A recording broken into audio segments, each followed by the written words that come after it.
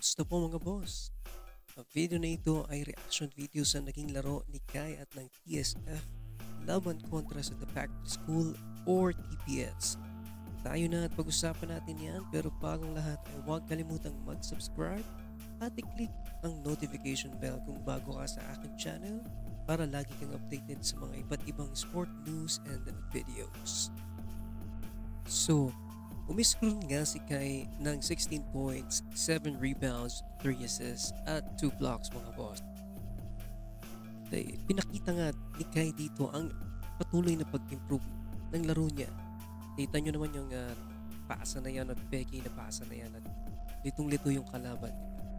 At ipinakita na rin dito ni Kai yung all-around playing ability niya katulad ng pagpasok na yan.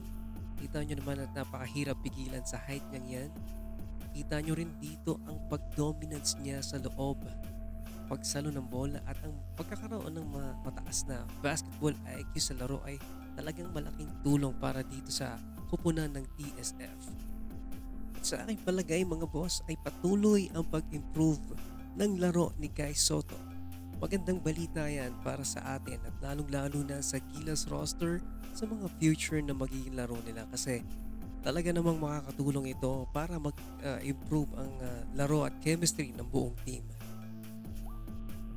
Kahit na natalo ang TSF sa TPS, mga boss, ay hindi na masama ang laro sa kabuuan ng team nila, di ba?